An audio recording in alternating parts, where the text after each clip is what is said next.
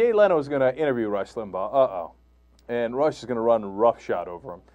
This is terrible. Let's listen, and then I'll tell you what Jay Leno should have said. Clip number 4. See, look, here's something that bothers me. You believe in the capitalist system. I believe in the capitalist system.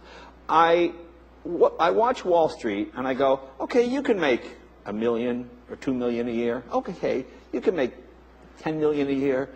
$800, $900 million some of these people make. $1 billion. At some point, I mean, how much pie can you possibly eat? I mean, where did it go? I mean, somewhere it went wrong. Because when I was a kid, Howard Hughes was the richest man in the world with $3.2 billion. Now people have hundreds of billions of dollars, and other people have absolutely nothing. The economic pie is growing. It's not a zero-sum game. Just because somebody has $800 million doesn't mean somebody lost it.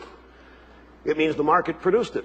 It's none of my business what they make, Jay. It's certainly none of yours, and it's certainly not Barack Obama's what anybody makes. No, but to me, it's this whole question of what you said you believe in the capitalist system. It's how you make it. No, it's not. If you believe in the capitalist system, then you have to erase from your whole worldview what does somebody need. It's not about need. Capitalism is not about need. It's about providing. It's about growing. It's about opportunity. It's about doing whatever you want to do. Did Wall Street deserve you know what this? American exceptional is? Well, I'll tell you about Wall Street. Did they deserve the $700 billion that they got from us? Now, using your theory, all those guys should be out on the street because they screwed up. You know the TARP? All of it. The TARP. Giant scam. If we don't give them $700 million in the next 24 hours, the world financial system will crash. We're hearing it. If we don't do health care by August, oh my God, the health care system will crash. No, we didn't need to give them $700 billion. The biggest problem we have right now that caused all that was the subprime mortgage crisis, which was lending money to people who had no way of paying it back. And there were 2 people that led the way on it. 3, Bill Clinton, Barney Frank, and Chris Dodd. Well, I think everybody was in on that one. No, the Bush administration tried to regulate this and tried to get this brought under control because it made no sense. And Acorn was out forcing banks, pressuring banks to lend money to people who couldn't pay it back, all under the guise of, we must have affordable housing. Oh, God, the lies, the overwhelming lies. Yeah, the people responsible were the 3 Democrats that he named, and it was Acorn did it.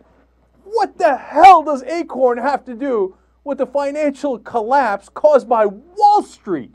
I didn't know Acorn ran Wall Street. That's a new one on me. No, the real problem, and then get a load of, he said Bush tried to regulate this. You hear him? That's what he said. Here's what Bush did in 2004. You used to only be able to leverage your money 12 to 1. Okay, so if you had $1 in the bank could then, make $12 in bets basically, right?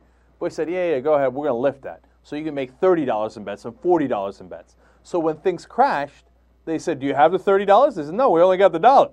Okay, now, does leverage work? Yes, in general, you have to have leverage, right? But there is a reasonable amount of leverage to have.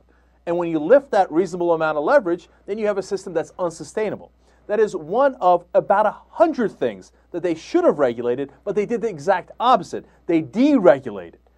That's what caused the crash, not Barney Frank and Acorn.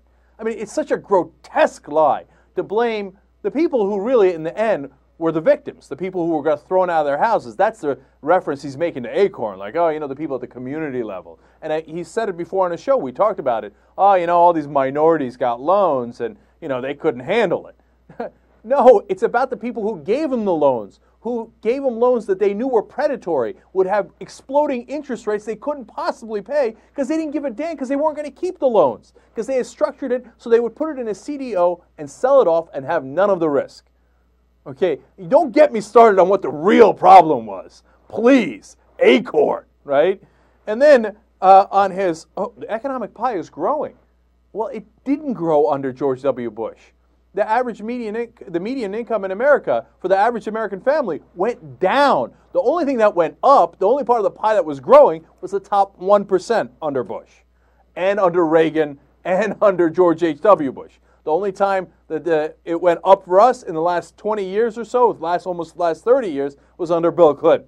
So he's lying there. And the question is, what's the right tax rate? It's not, look, I'm not against somebody making $800 million.